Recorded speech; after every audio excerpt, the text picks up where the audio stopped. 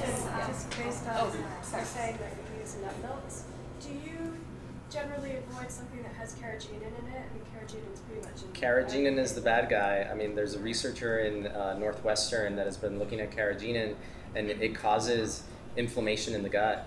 And in my studies, causes IBS, even like inflammation, like you would see in inflammatory bowel disease. But I think the food industry got wind of that because you saw that carrageenan has been removed from a lot of these nut milks, and now they use sunflower lecithin instead. So you don't see the carrageenan, but you really have to be careful because I'm always the curious person. Like if you see somebody like reading labels in Whole Foods, that would be me. Because you never know where carrageenan is, and I'm always surprised. You know, any sort of dairy-like product or something that's trying to imitate dairy might have carrageenan because it's a food thickener. So it makes things, it gives them that milky substance without, you know, being actual dairy. So yeah. And one thing I'll say is it's actually very easy to make your own nut milks. So for example, when I'm making a smoothie, I'll put in just 3 or 4 tablespoons of hemp seeds and water and, you know, buzz that first, and that will essentially make hemp milk. If you want it a little sweeter, you could add a date.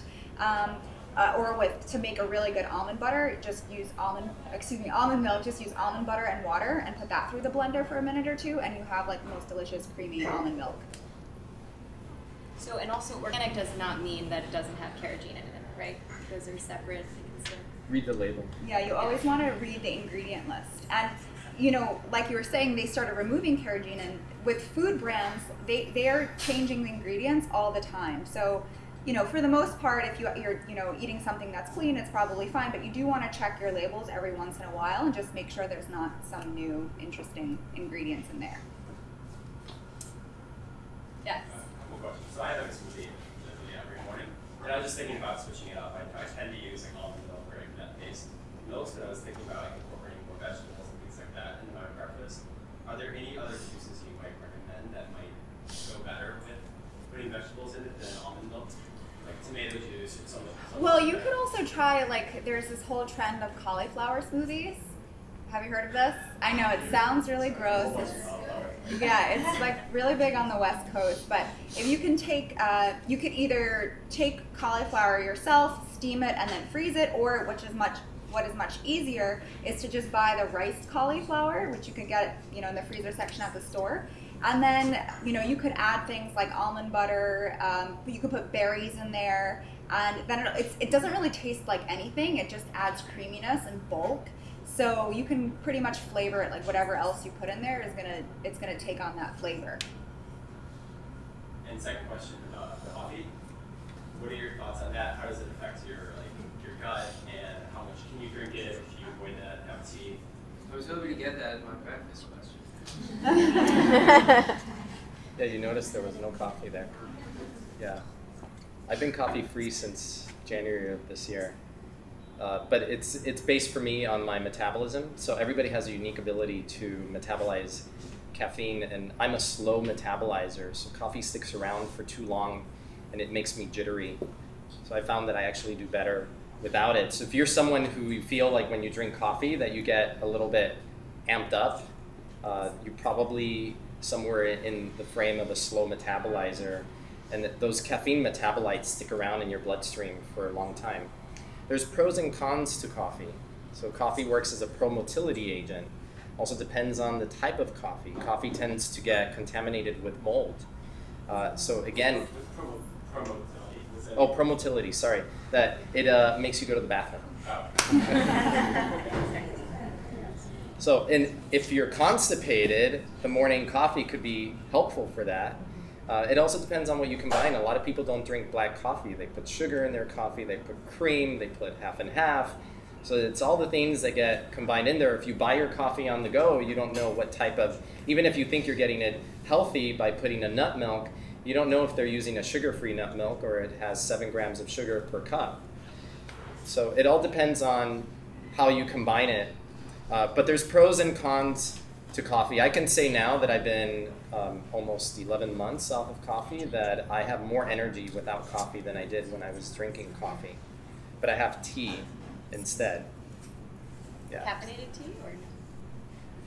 I do, but not every day. So I find like I'm not caffeine dependent because I cannot have it. So some mornings I actually just have a green juice, like green juice with lemon and on my way to work, and I don't drink any caffeine. How about you, Maria? So I don't drink coffee either. I've actually never had coffee at all. I had this when I was in the 4th grade. I had a teacher who drank coffee like it was going out of style, and her breath was so disgusting that it just ruined coffee for me for my entire life. But I also don't, I think there are better beverages. So another issue with coffee is that we're living in New York City, everyone's under a lot of stress and on the go all the time, and coffee can actually stress out your adrenal glands. And I think for people who are already stressed and sort of like, just hypervigilant all the time, it just kind of like adds on to that, and it's not like a feeling most people like, and a lot of people feel that jittery stuff. So I do prefer, for a morning beverage, tea, and that could be an herbal tea, it could be a green tea, a matcha tea is really great.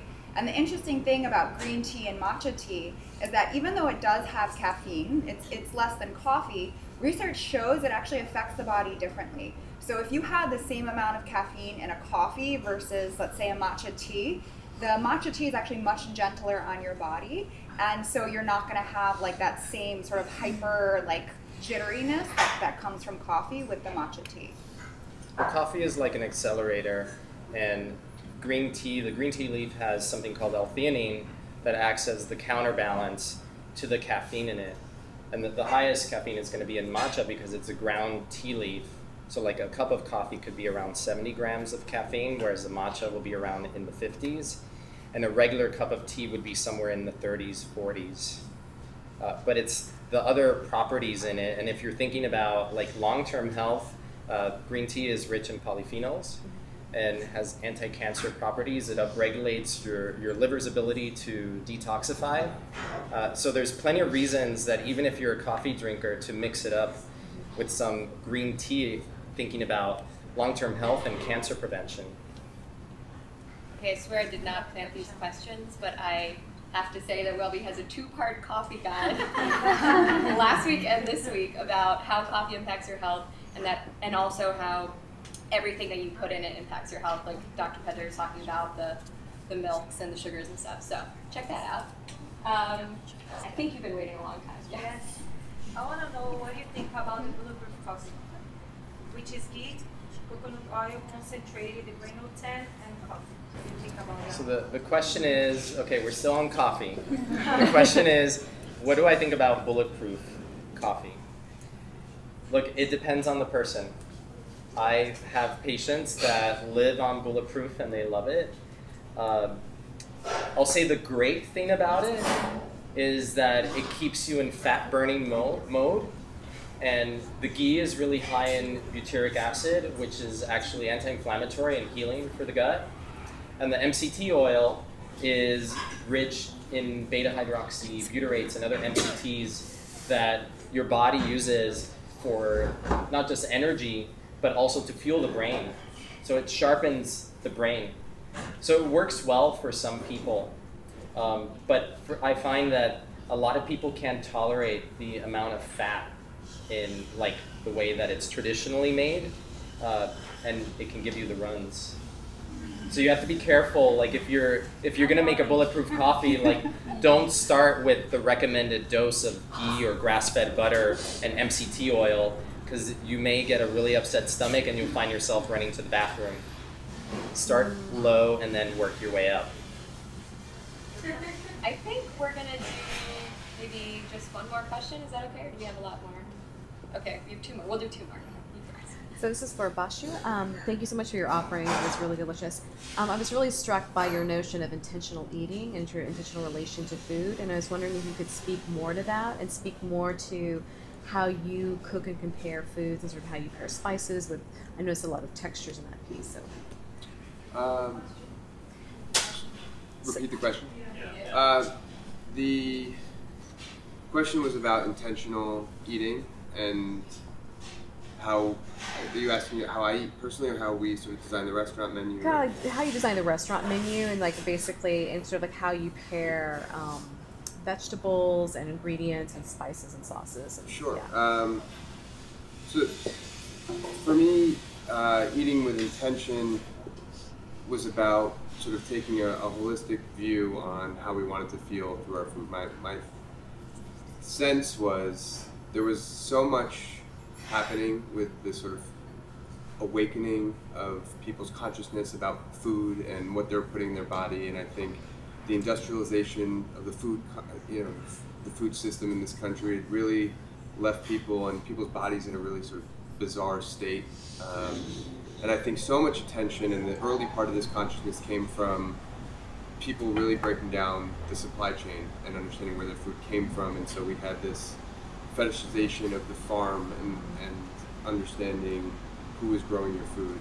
And I thought that was the first part of what mattered, but I think what really matters is who we are as people, what we want to feel through our food, what our daily goals are, weekly goals are, life goals are, and how food can sort of play a supporting role in that.